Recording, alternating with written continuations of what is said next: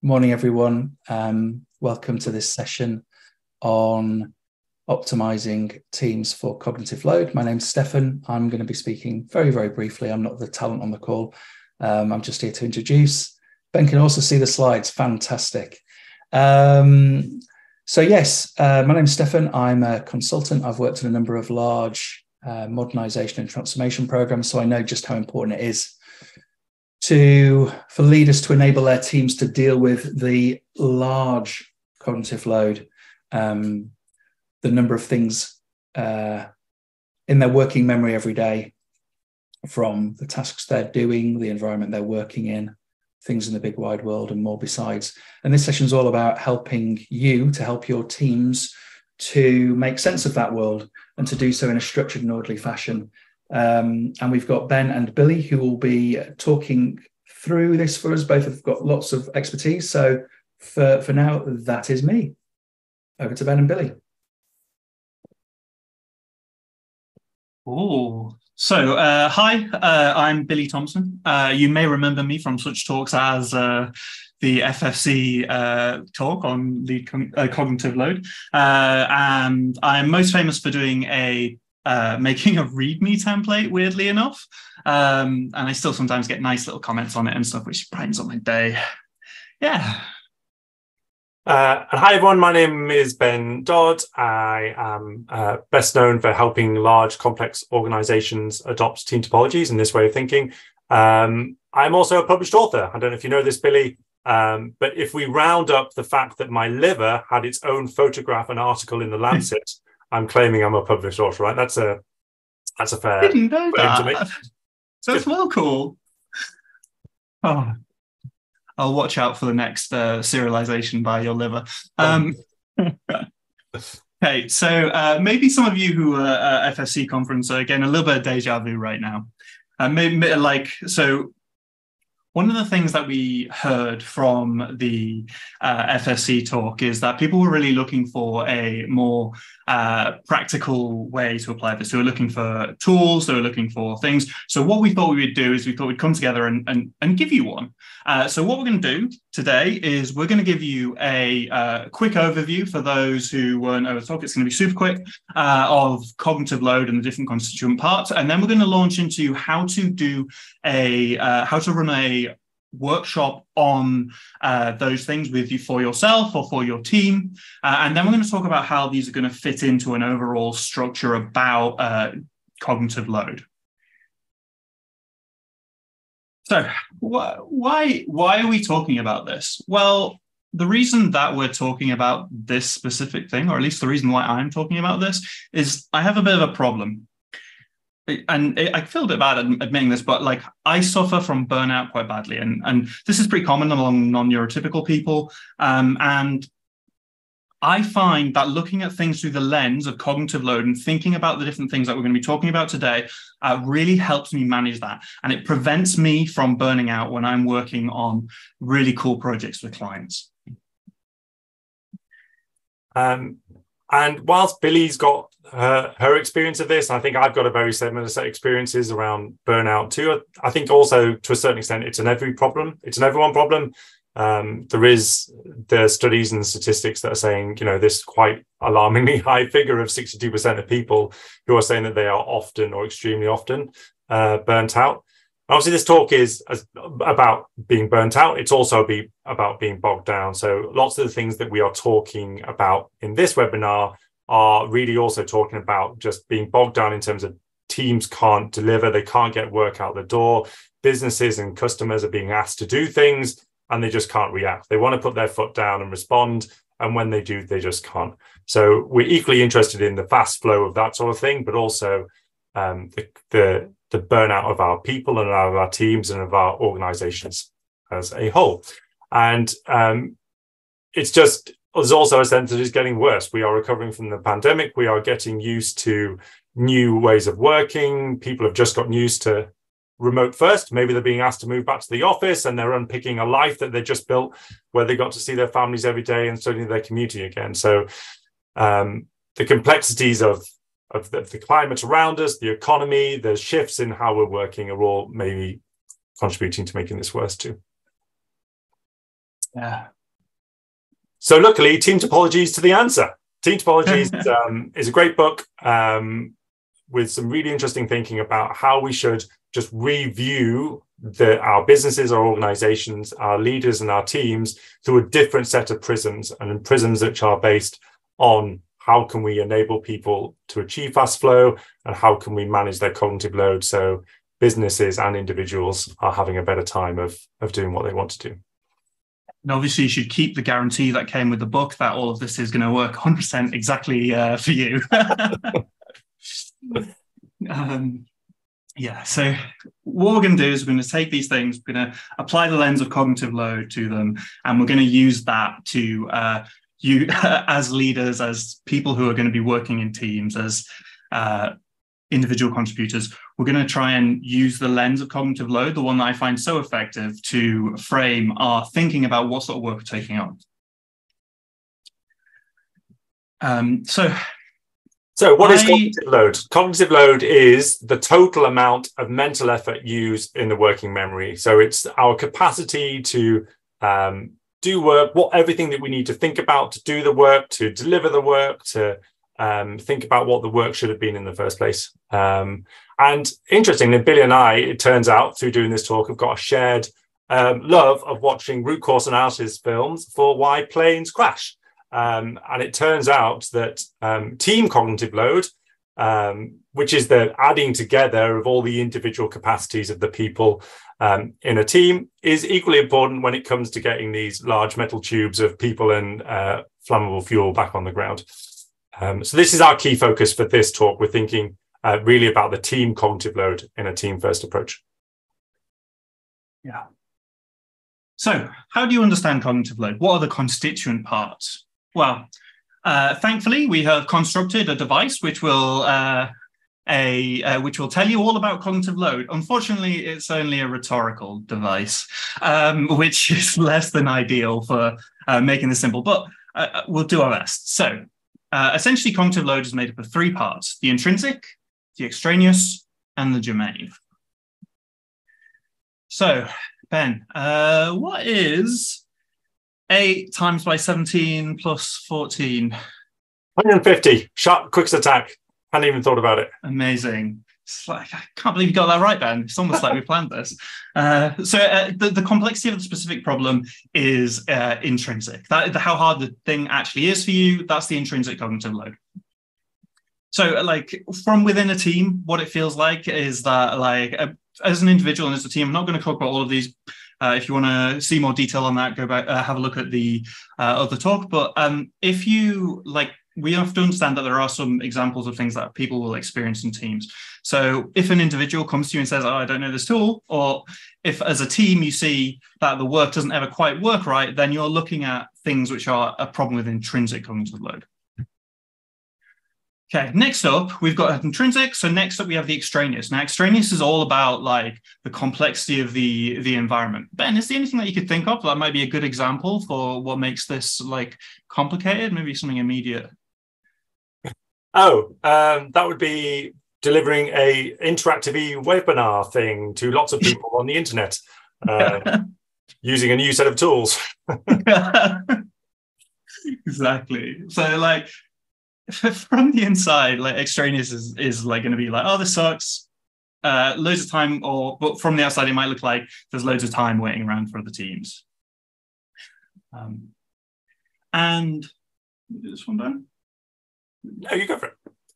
Cool. Okay, so germane is the area of special attention. So when I say this, like, it is, for example, creating making the webinar compelling, make it seem like there's good chemistry between us, having good interactions and things, making it interesting and engaging. In a work context, the germane is going to vary depending on your specific role, but it's the bits of the job which are particularly important. It's the problems that you really need to be focusing on solving.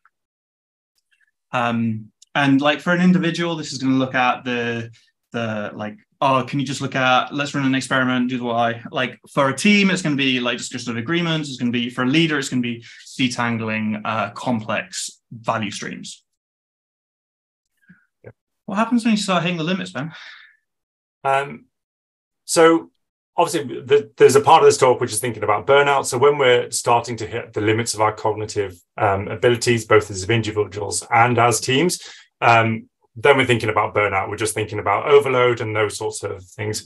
But we're also thinking about how do we balance these different types of cognitive load, because quite often when we are hitting the limits, we are going beyond our limits, and we have completely removed Germain as the most important area of focus in terms of optimizing these three areas, just being not present at all. So people are entirely consumed with either being burnt out and the impact that that has, or just doing their basic job and interacting with their environment around them. They are no longer thinking, what is the core business value I'm trying to deliver? What does the customer really want? They're just too busy fighting between the code and the pipelines and delivering and whatever it might be.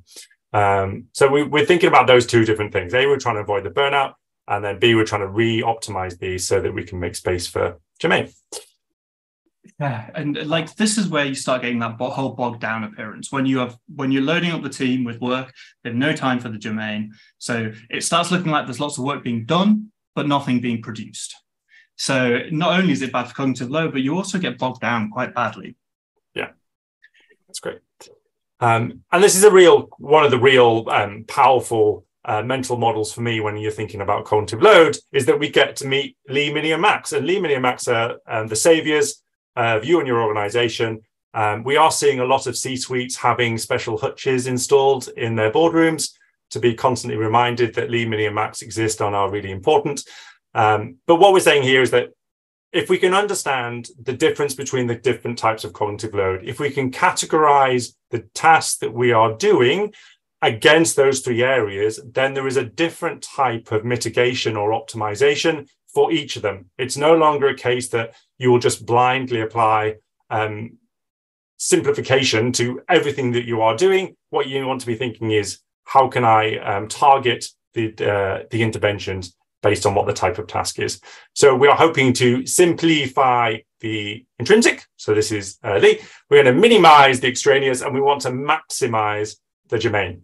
So this is hopefully a little way for you to remember that these things exist, and these are the types of things that you should be thinking about depending on the type of cognitive load. I've said type of cognitive load more than I think I ever want to in my life. Yeah. So what I'm trying to get to here is that, like, we can't be Taylorists. Taylorism is the idea of scientific management, that a person can be reduced to a single action, a single optimum movement for a specific thing. It is the idea that you could start a stopwatch and stop a stopwatch and have the perfect recording of a thing. But that's just not true, because what people bring to a job is someone who can learn, who can change, who can grow. And if we try and pigeonhole people into these boxes, then we need to make sure that we can, it's going to feel like an attack if they come up with a suggestion. Whereas if we put in place a system which looks at the cognitive load of a team and grows and changes based on their current context, then we are no longer pigeonholing people. We're taking a space for people to learn, for people to grow within the teams. And if that's not a compelling reason for you, I want you to listen to this advice I read on the back of a bit of card in an aeroplane, which is put on your own mask before helping others. So these tools can help you manage your own cognitive load. So even if you don't think that that's super important to think about how organizations work, you can use these to manage your own cognitive load and find more time for the things that you personally find valuable. And I don't think many people want to be firefighters. I mean, I must admit the Halligan is pretty cool, which is a special sort of crowbar. Really big fan of that. Go look it up later. I recommend reading the history of it. I think people need the space. You want to be able to find the space, to find the time, to be able to focus on the things that are really important for your organization. Okay, right. So that's the review of cognitive load done with. Okay, so I'm going to just limber up a little bit, warm up a little bit. So my first tip for running a cognitive load workshop with your team is to make sure that you warm up. Now, like a really, really good thing that I think you should do right away when you join a meeting. It doesn't really work when you've got about 150 people in the room, but like say you've got your more normal pizza-sized team, get everyone to speak in the first 5 minutes. Get everyone to speak in the first 5 minutes and say something meaningful beyond hello. That will drive a lot of engagement. So what we're going to do is what I recommend as a way to help with that is to start framing some of the things that we're going to be talking about. So I want you to imagine you're a chef. There's a joke here about me swearing all the time that I'm not going to do. Channeling Gordon Ramsay. But I want you to think about like what might involve what your team might actually be doing when they think about this. So what I want you to do is I want you to get your team to go through and find a really obvious example. I really like the chef one because it's like the canonical one. However, and then just get them to drag each of these little sections down to the appropriate area. And you can even like guide them as much as you like. The point here is to get them to think about what is extraneous, get them to think about what is germane, and maybe do some actions around it. So you're starting to frame the exercise so that within the first few seconds, you can have everyone in the room talk, that you can have people starting to think about what is the correct way of like using these terms. So for a chef, the intrinsic, a really good example of this is like how hard the meal is to cook. So in the task, this might come up that you spend a load of time just thinking about how to do the problem, how hard it is to program in C#, how difficult it is to identify a customer who's going to be a safe pair of hands to try out some new thing. So it might be how many courses there are in a exercise. For the extraneous, you might have a really pushy mouse who's somehow sitting in your hair and telling you what to do. And that might be extraneous. So that would be the sort of, that would be an example of that for a chef.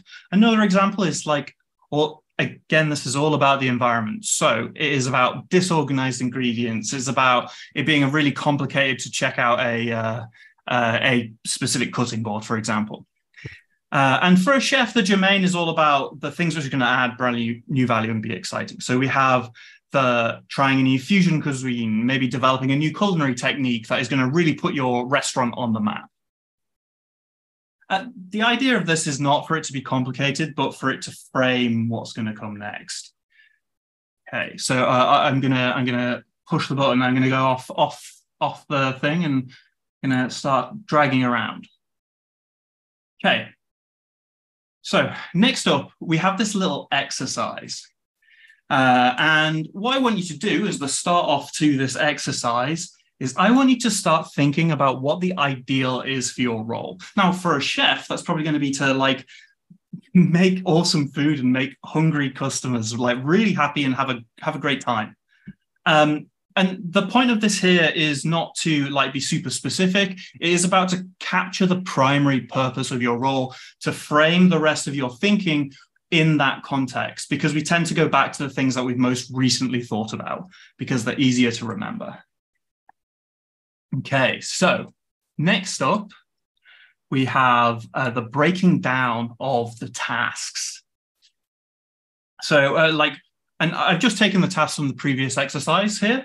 So like it might be cooking a really tricky meal. It might be preparing 17 courses. It might be searching for disorganized ingredients. It might be, I don't know, maybe you always need to feed the mouse that drives you around the kitchen a little bit of cheese every time.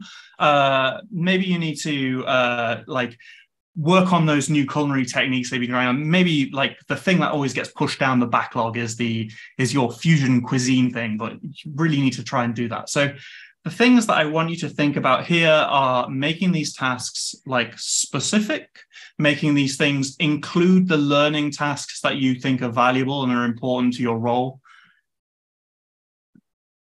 And like really get into this. So, and then once you've gotten these tasks and you've identified them, you can split them into smaller categories. So you can start breaking them down and sorting them into the intrinsic.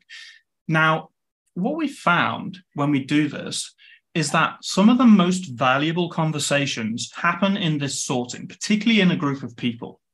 So as you're pulling out your like tasks and your activities into these separate categories, I want you to be listening to the conversations that are happening at the same time. Like, what is core to your vision? Are there any alignment issues here between like what you are attempting to achieve as an organization and what the team believes is the most like is the germane and is the extraneous? So like this is an opportunity to identify mismatches in vision, but also to start like preparing ourselves to try and follow the advice of our three fantastic furry friends.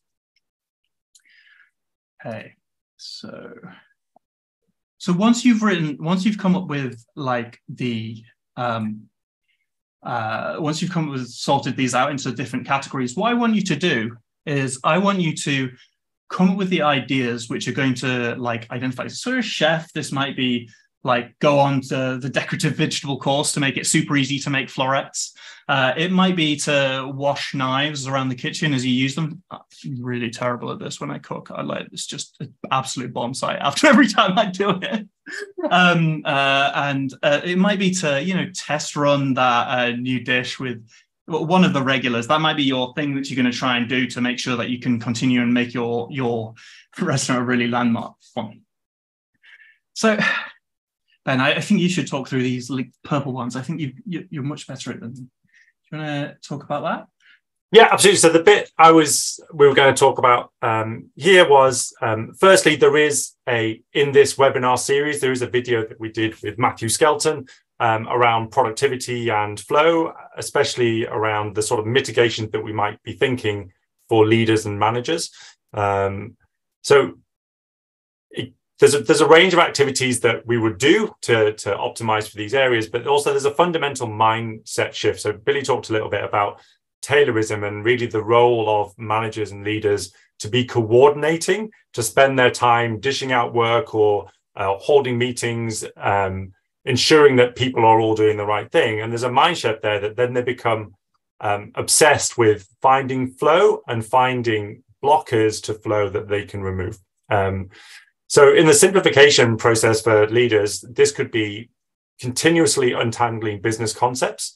There's a role of coordination that leaders and managers find themselves doing because the business is so complicated and it's so intertwined and there's so many edge cases and there's so much history that it becomes very difficult for teams to represent that value to customers quickly in a way that is finding flow and delivering value continuously. So instead of it being a coordination role, you're thinking, right, how can I untangle this complexity so that my teams can deliver against it, as opposed to it is my role to explain the complexity and to continuously coordinate our teams around the complexity because they couldn't possibly understand it.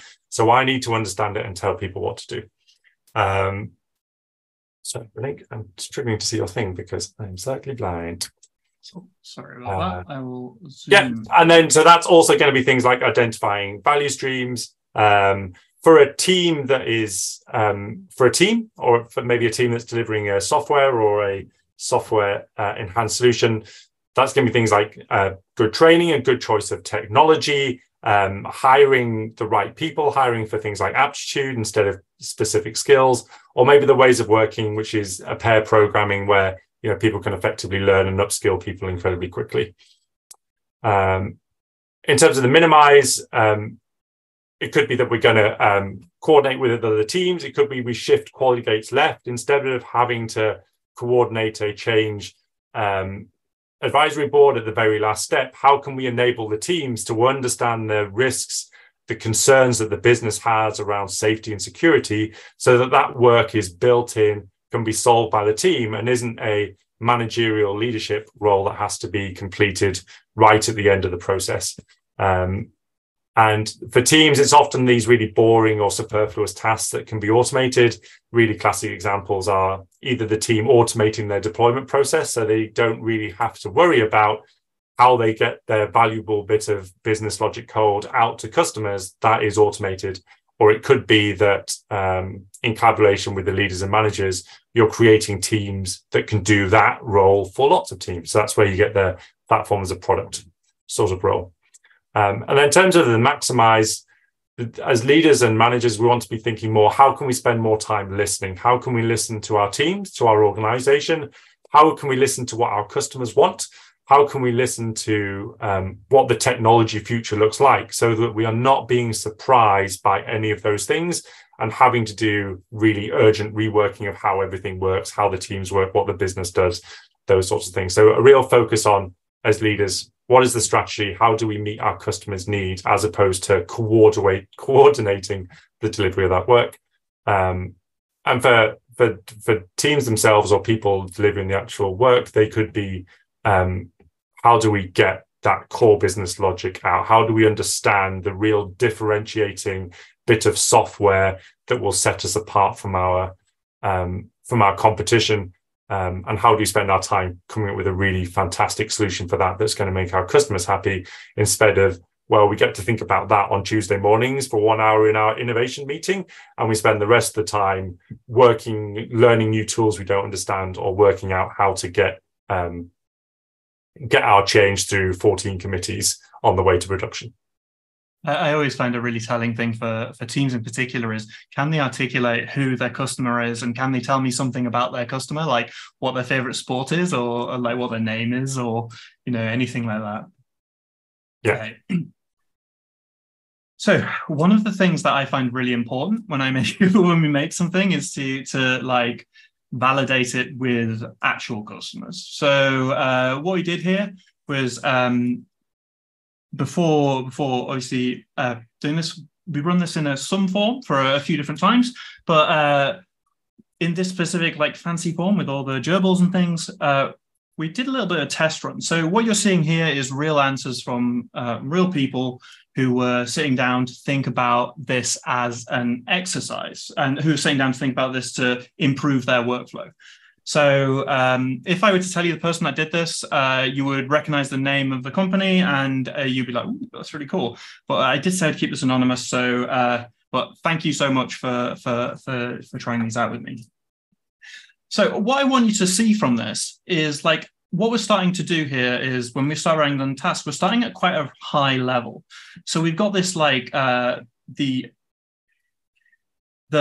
key part of this role is to keep the team of 150 people working as effectively as possible. And when we first started writing down task lists, these started off quite high level. So we were like meetings, reporting, one-to-ones. So, and then we started getting more and more specific as time went on, as we started discussing more and more things. And I want you to look out for this. Don't be afraid of making a ticket which represents something which is a bit more detailed. If you don't feel quite ready to break down this into its constituent parts yet, you can go through and you can add that in, and you can make sure that that's going to be in there. So next up, we sorted these. I'm going to zoom in a bit. We sorted these into their different categories.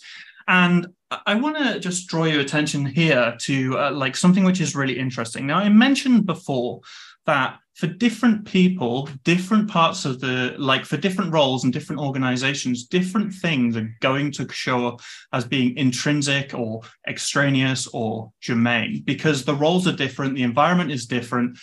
So in this case, we considered one-to-ones, reporting, meetings to be part of the base effort. However, for you might discover that actually, like, this isn't really adding much value to your primary purpose. So maybe for you, they would be an extraneous, or perhaps if you were, I don't know, working in an organization that develops fantastic meetings, then perhaps they would be in germane. So don't be afraid of like having a discussion around these, talking to your peers about it. Like, if you can do it by yourself, then like try and be a bit sophisticated about it, like bounce it off yourself. But if you're in a team, like, listen to those discussions, draw out the value there, listen to the differing opinions, because you're uncovering differences in mental models, which are really important as like from an alignment perspective. Okay. And once we did this, we came down and we came up with some ideas for how we might do this. So for example, like we decided that we were going to block out some time for strategy. We're going to decide we're going to like try and attend industry events. These are all the super valuable germane things. We're going to try and do a bit less because we've got less people on our team. And we're going to try and like talk to customers and juice their brain for like what they know and what they need, and the holes they need drilled in the wall that are going to cause them to buy a drill. And like from the minimize, we're going to like prevent ourselves from reduce the things which we're going to do to make sure that we have enough time to do the rest of the things. So maybe we're going to be a bit more logistical about tactical about when we plan training. We're going to be maybe we're going to do some documentation, which means that we don't get interrupted as much. So it's easier for us to think about strategy, to think about like the amount of time and things that we have available. Okay, so now I would suspect that if you are technical, if you are technical, I suspect that right now you are probably like thinking, yeah, but this sounds a bit managery. So how does this apply on the team level? So I went and grabbed one of the people that I work with every day, this awesome guy called Ben Nagy, and we put this together for what he does on a day-to-day basis when he's working with a client. So we have things in the tasks which are like doing personal learning, writing code, doing certifications, like having one-to-ones with people, pair programming. So these are all like really like technical, nitty-gritty detail type things. And then once we've done this, we sorted them into the different categories. And so like we have the base effort, like writing code, making sure that you can design architectural systems effectively, and maybe the extraneous, like responding to help in coding, managing backlogs, PRs, stand-ups, and maybe the domain, which is all about like growing, doing certifications, understanding the customer. And finally, at the bottom, we came up with some like ideas as to how we might improve things. So for the context of a system where you're using pull requests, one of the things that you might minimize might be to, as we kind of mentioned before, like move to continuous delivery. Like anything that a human does, I'm going to roll back on that statement, that a lot of things that you do in a CD PR pipeline, then you can probably automate. So you can reduce the amount of cognitive load you need to hold in your mind in order to do that. If you're going to design, like if you go on a course and learn about architectural design, it's going to be easier to design architectures, right? So that might be a good example of something that we can do for simplifying something. And like maximizing, like making sure that you're having one-to-ones with high interest, high influence people, so you can really understand what the customer's problems are, so you can name them, so you can do all that kind of cool things. So Ben, is there anything else that we should bear in mind as for these? I don't think so. I think we're doing all right for time. I think we've got a slide at the end with a bit of a summary, and then we can, there's a few questions that have come in. We can look to answer those. And then we can get people on their way with time for a drink before their next meeting, which is the dream of all webinars, right? That is the golden outcome. Okay, so so what we're going to do is we'll give you this template at the end of this, and we'll make sure that you can run this team. Like, it seems a little bit intimidating, but like you could go as hi-fi or as lo-fi as you want with this. So like you could use this template off here, or you could like riff on it and do something yourself. I will judge you if you don't include guinea pigs, though. But yeah, so we're gonna help you if you can do this. But so, what's the point of all this? Like, how does this work? Like, where does this fit into like a workflow, or what's the point? So this is really a summary of really everything that we've talked about. So we've talked about obviously cognitive load, and we've talked about that ability just to understand it, to be able to categorize it, and then to be able to optimize it based on identifying, discussing, having those conversations. As Billy said, the conversation's often the most revealing bit. It isn't really about getting everything in the right bucket and it being absolutely correct all the time. Really, those discussions and then thinking about how do we mitigate it is a really key part of what we talked about. And we feel like if we can do that, if we can optimize our cognitive load, in terms of our individual experience, the burnout of ourselves, of our teams, of our leaders, I'm sure you can burn out a whole business or a whole organization. And also just that bogged down bit. How can we use that to get the flow of value from the customer need, customers asking for a thing, consumers, and really we've worked with this sort of concept in any of the verticals. We've talked to people in healthcare, or it could be financial services, wherever. So that idea of, right, hang on, we're going to use this lens to get flow. And then as leaders and managers, we're thinking, how can I do it? You know, there's the sense of putting your own mask on to save yourself first, because if you are well optimized in terms of the time that you have to work, then that is important. And then as a manager and leader, how can you get a visibility of your landscape? How can you start to untangle those really complex business models? How can you start to identify flow? How can you start to see where there are blockers in that flow?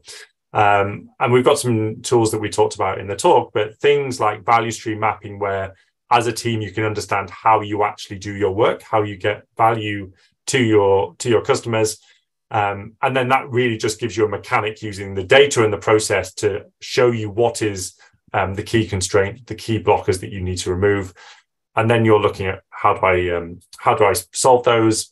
And it could be things like core domain mapping, which is how do I understand what the really key differentiators are for our business, for the customers that we are trying to serve, and what is the stuff that is undifferentiated heavy lifting that we could best be doing elsewhere.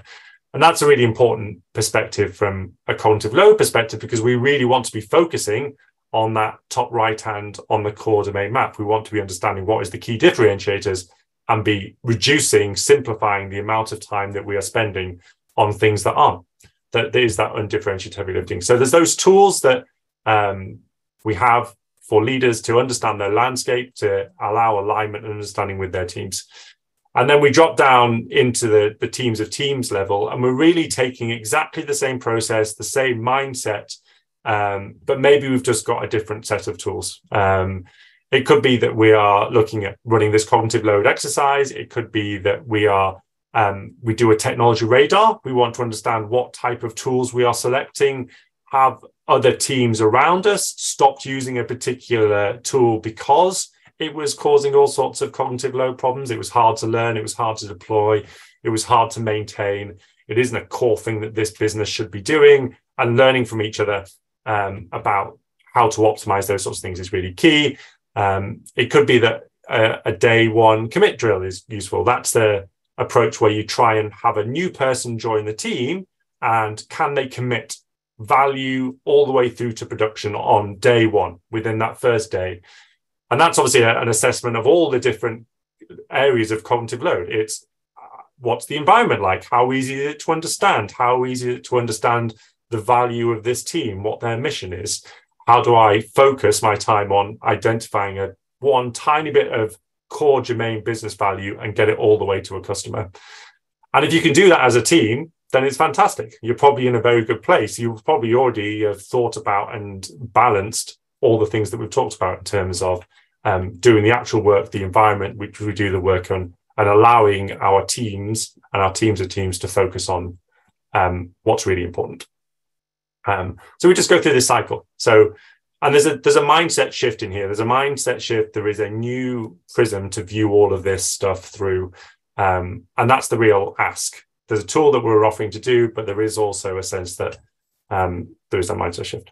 So I think we're running out of time. We've only got 5 minutes left. Thank you to everyone that came. We've got some questions. I haven't quite looked at them yet, but we'll hopefully answer a few of those for the last minutes. There is the video of the talk that we did at FastFlowConf, and FastFlowConf also has a whole slew of other fantastic videos around this topic and around team topologies. The session that we did today, this bit of workshop, is really one of the small focuses of a set of team topologies one-day workshops that we do, where we explore this whole field in a lot more detail. So we're a learning partner for team topologies, and we have access to those fantastic one-day back of the classroom, really experiential learning experiences that focus on this and how this fits in all the other concerns that we as leaders have. There's a QR code there, scan it. There's a feedback form. Me and Billy love to learn. We love negative, constructive feedback. So really let us know what you would have preferred. And there's a link to all the materials that we've talked about through this talk and through the previous talk. So thank you very much. I don't know, Billy, if you managed to have a quick look at the questions. Should how do we want to do this? So I read one out, and then we answer it? If there's one that you can see that you would like to answer, then maybe if you could do that. And as I said, we'll answer all of these questions and we'll publish them out to people along with the video of this talk, so you can share it with other people too. Yeah, so there's one here which we just want to talk about, which is I thought psychological safety was the foundation of high-performing teams. Is this more or less important? So psychological safety is definitely the core of a high-functioning team, and without psychological safety, you probably aren't going to be able to deliver in a speedy thing, because psychological safety leads into the extraneous. So if you're feeling unpsychologically safe, that is essentially extraneous cognitive load, which is going to be piling onto your the things that you're doing on a day-to-day basis and expanding that extraneous area, which is going to obviously push out the germane. So psychological safety is very important, and if you don't think about it at all, then you're probably going to fall into a little bit of a trap there. But yeah, was there any questions in particular that you spotted, Ben, that you went to? There's one here, which is, how do I measure the value of this? I can see lines of code or features shipped. I'm going to struggle to get my stakeholders to buy into this. I think it feels like there's a technical flow answer to this, and there's also a very human answer. I think things like value stream mapping are going to allow you to show the amount of time, the amount of effort that it takes to deliver value to a customer, and it gives you data along the way. And shortening those value streams, increasing the flow of value through them, is often demonstratable. You can often see the reduced cost of delay of optimizing that. So you've got tools which generate data and allow data-driven decision making, as opposed to purely just having to convince people, I reckon this would be a great thing to try. There is elements of this which we can use to build those data-driven business cases. And also, lots of organizations that we see, there are people who are on long-term sick. There are people are seeing higher than usual amounts of sickness, people taking days off. And it often, just the turnover of staff in organizations is much higher. So there's a real human cost to that. There's obviously a real business cost. The cost of acquiring, keeping, upskilling new people is a lot higher than people think it is. I certainly know that as a business owner. I certainly know it as someone that works with lots of large, complex organizations. So I think there's data to be taken from this, and why this sort of stuff can be important, and the impact that it can have. How are we doing? I think we're out of time, unless there's one more that you were burning that you'd seen, Billy. I'm good. I really want to answer them, but I want to give them really good answers. So okay, great. So we take this video, we publish it onto YouTube, we will put it on a page on our website, we will add into it all these questions and answers, and we will let you know where that is by the email that you signed up to this webinar. But otherwise, we are 1 minute over, which means you've only got 14 minutes to prepare coffee and beverages and drinks, and optimize your cognitive load before the next meeting, which I assume is at 10. Treat yourself to a biscuit. You deserve it. Brilliant. Thanks, everyone. Thanks for staying to the end. It was really great. Right.